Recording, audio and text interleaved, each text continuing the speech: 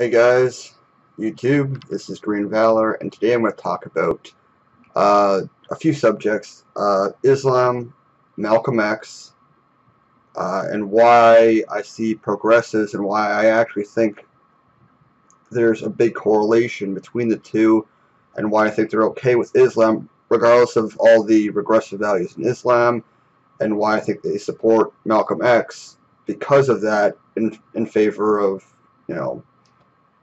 instead of Martin Luther King Jr., who is obviously the much better, much more respectable person in this case, the one who would unify the black and white communities, rather than someone like Malcolm X, who seeks to divide the two and felt that a sort of civil unrest was the best means, and that blacks and whites could simply not live together in harmony.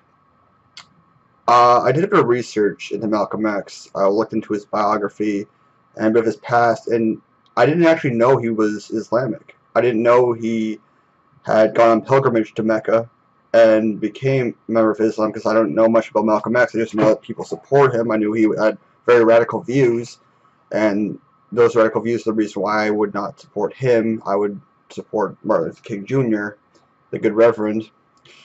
But it was very interesting because he was a member of I guess there were a sect of Islam in America called the Nation of Islam, and he was a part of that for a while until he found that their values were regressive to actual Islamic values, much like the Westboro Baptist Church for Christianity. They're condemned by Christians, the Westboro Baptist Church. The same way the Nation of Islam is probably looked down upon by the other Islamic religions or sects of Islam. So he left that in favor of more traditional Islam, and they didn't like that. In fact, he was assassinated by 3 members of the Nation of Islam. So apostasy, he died from apostasy. When he left the Nation of Islam, eventually was assassinated by three men who were members of the Nation of Islam. The thing is, though, him being Islamic, and he was tasked to establish mosques in the United States, areas like Detroit. There are a few other ones I don't have quite the memory of, but one of the cities was Detroit. He was tasked to establish his mosques, right?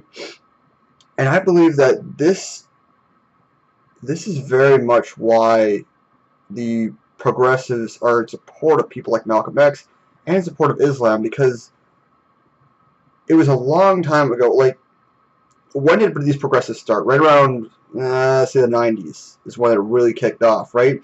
And this was around the time I started hearing a lot about Malcolm X and a lot about Islam, right when these progressives started up. And the two had a very strong correlation.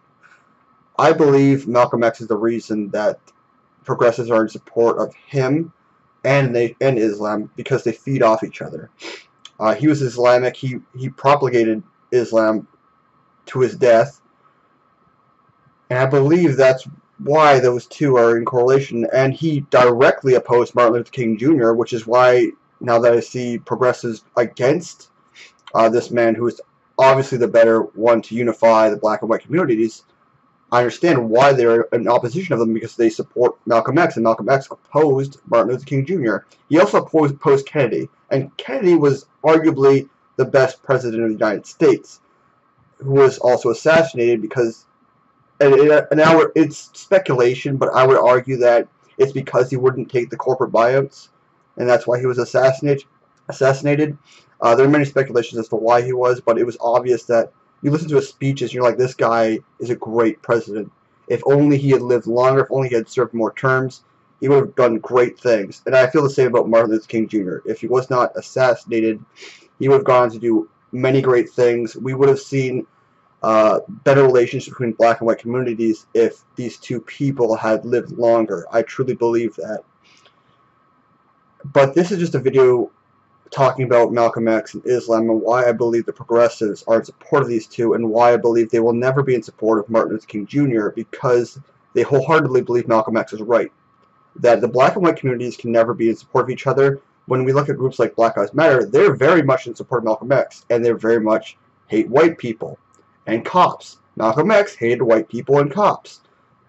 They look at him as like a messiah or something. And this is why the progressives have support of Islam, because Malcolm X supported Islam. I just think that this correlation isn't a coincidence. I think it makes a lot of sense, and delving into the psyche of these progressives and why they believe that even though these are incredibly regressive things they believe they are right because this is what their prophet. He essentially is a prophet for the progressives, and this is why I believe that he's the reason why these progressives believe everything they do.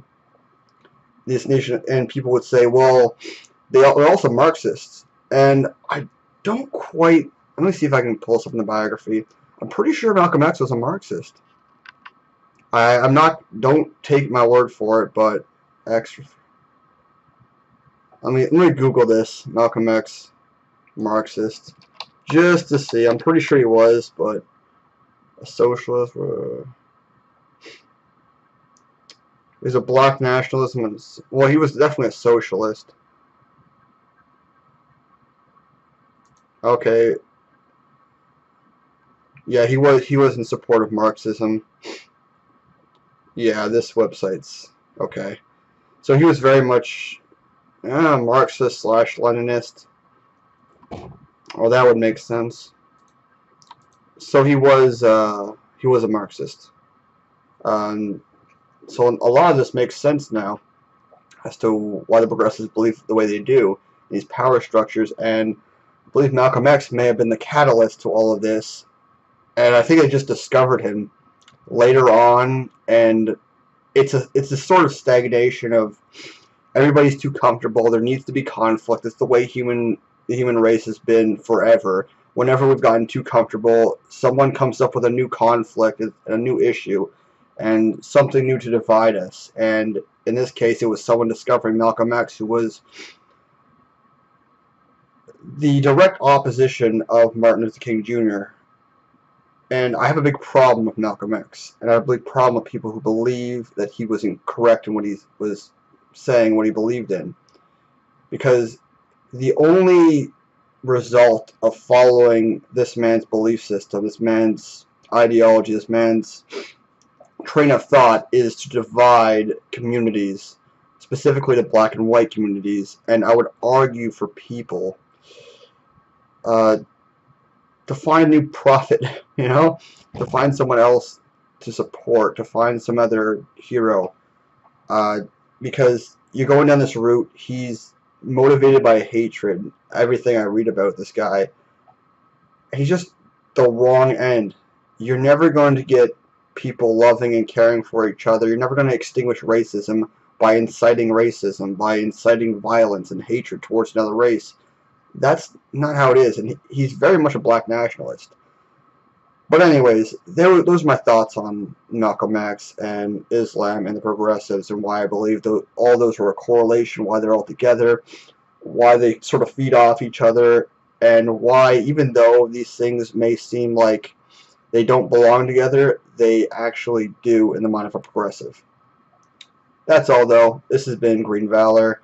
The video's a little bit long, but it's okay. Don't forget to like the video, subscribe if you like the content, and of course comment in the comment section, because I do love suggestions, and you guys have a good day.